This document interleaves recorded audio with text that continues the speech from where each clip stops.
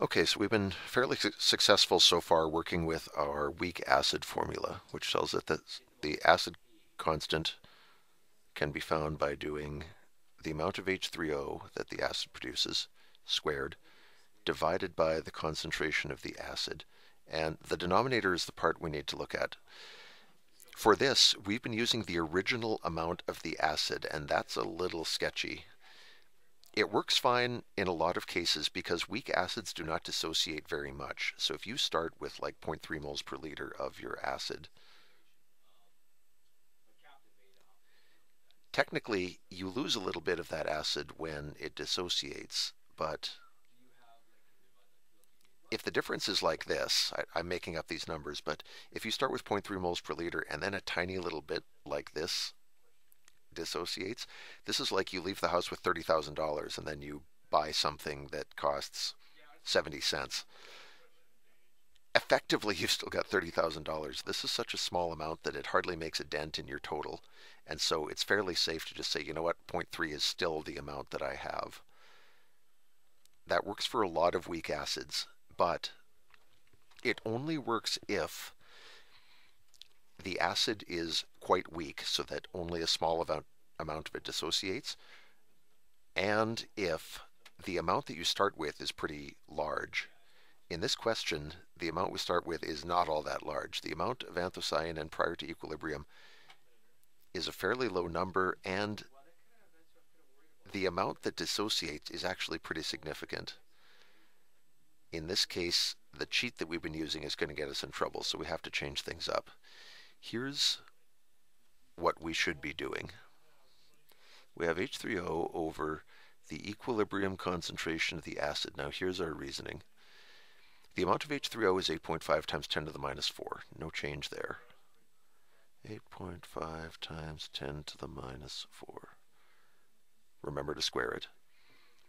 The amount of acid that we have at equilibrium is the original amount, which is 1.62 times 10 to the minus 3, minus, and this is the amount of acid that has dissociated. And it's a fair bit. It's 8.5 times 10 to the minus 4. That's the amount that we've lost. So this is like I left the house with $1.62 and then I spent 85 cents. That's a substantial chunk of my starting amount. That's more than half of my money gone, or in this case, it's more than half of my acid gone. We cannot afford to overlook that. This is not like the zero point 0.3 minus 0.00007.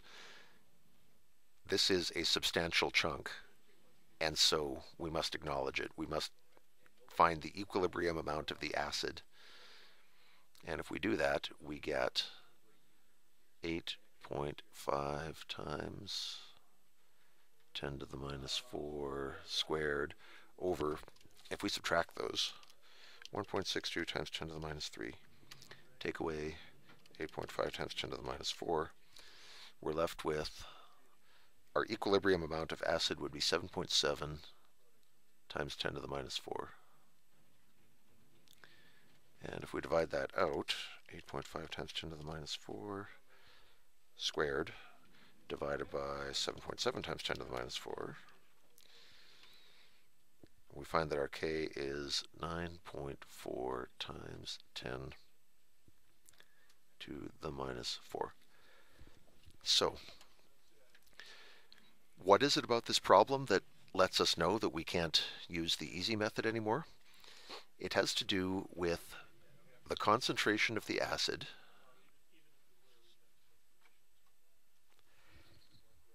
and the K. And the rule is you can use the easy method where the original concentration is the same as the equilibrium concentration.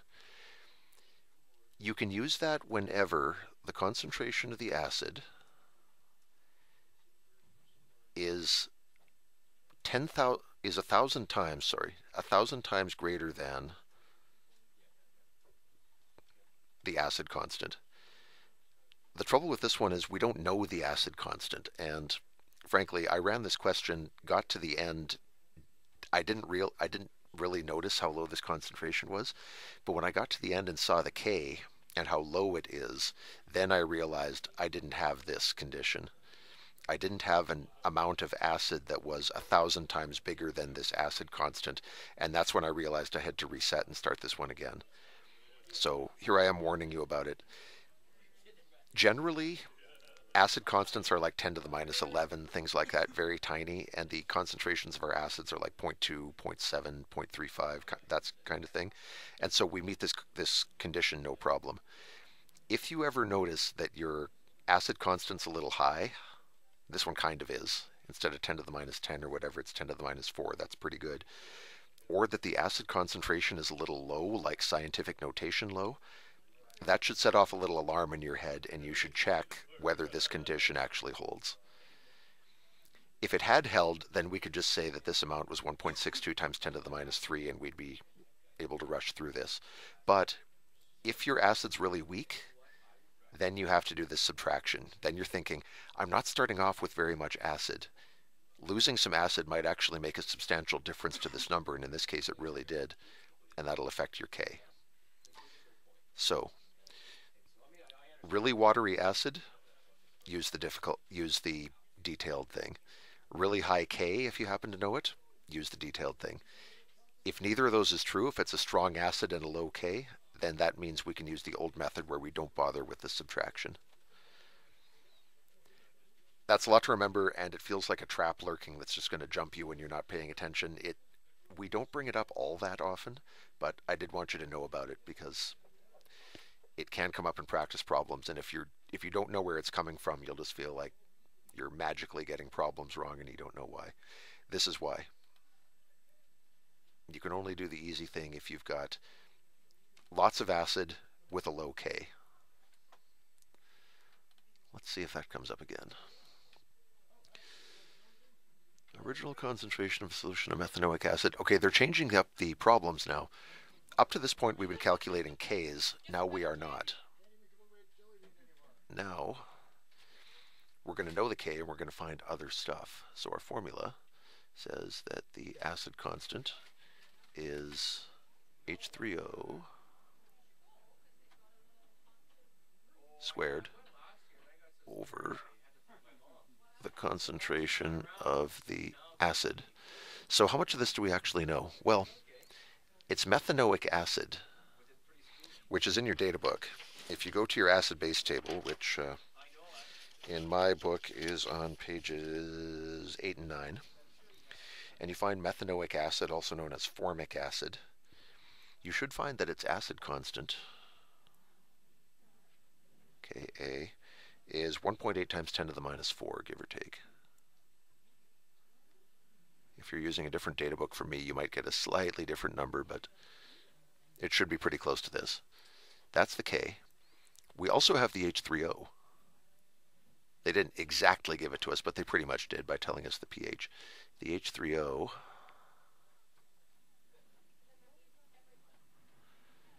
is 10 to the minus 3.26, which I do not know, but my calculator can find it for me. 5 point. We're going to get two significant digits here. Our acid constant has two significant digits, and so does this pH, so I'll just carry 3 in my calculations. 5.50 times 10 to the minus 1, 2, 3, 4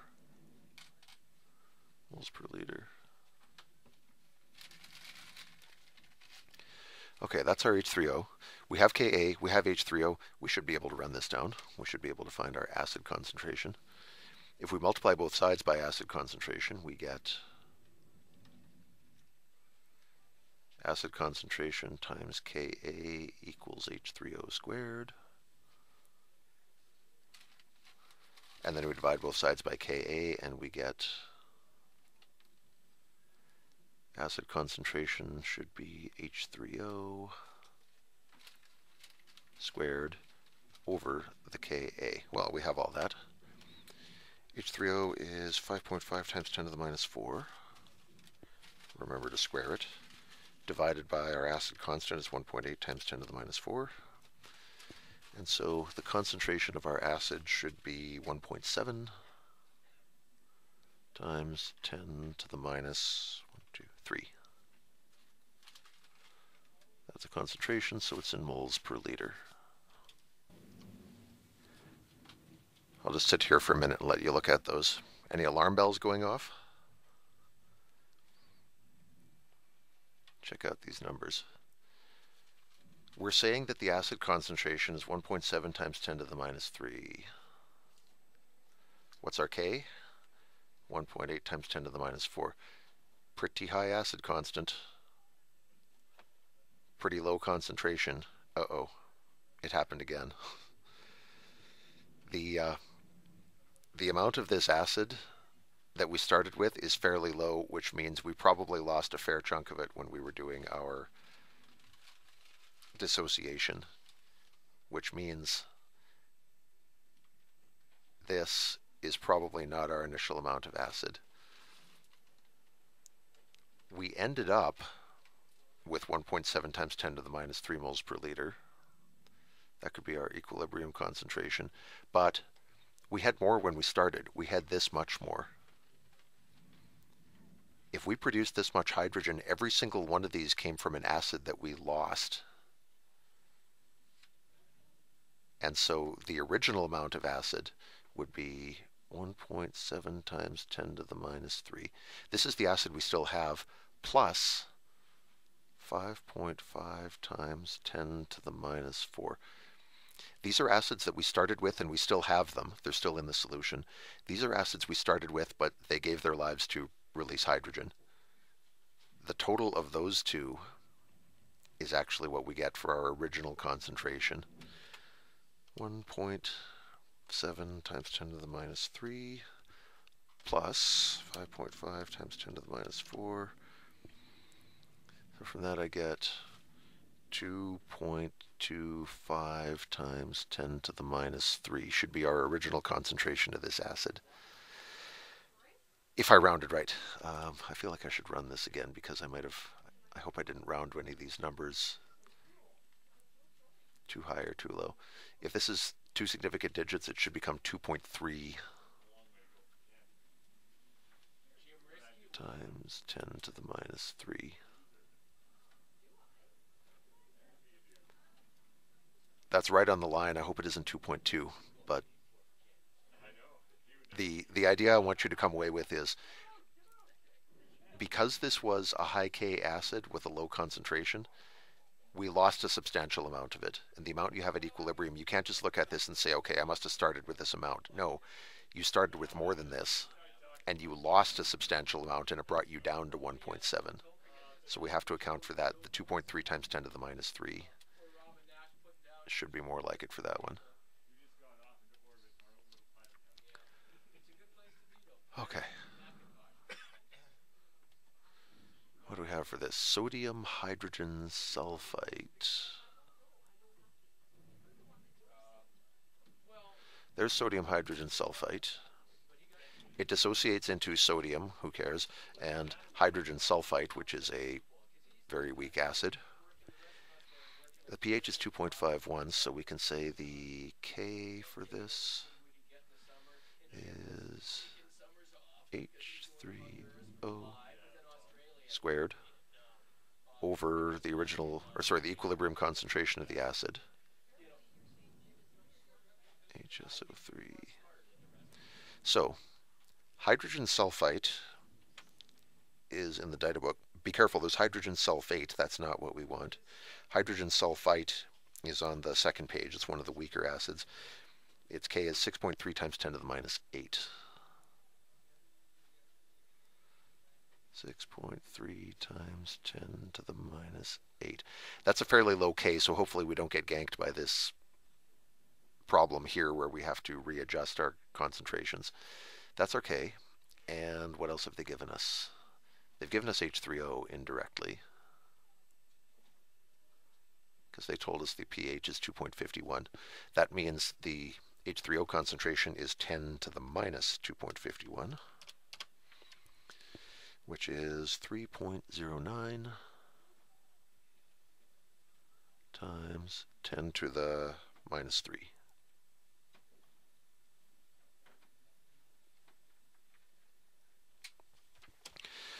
So we know the K. We can multiply both sides by HSO3, divide by K, and we get this.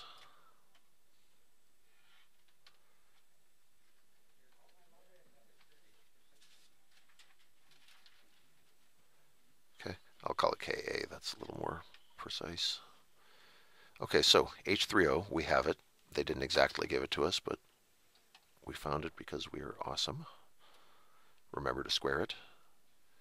The K, according to the data book, is 6.3 times 10 to the minus 8.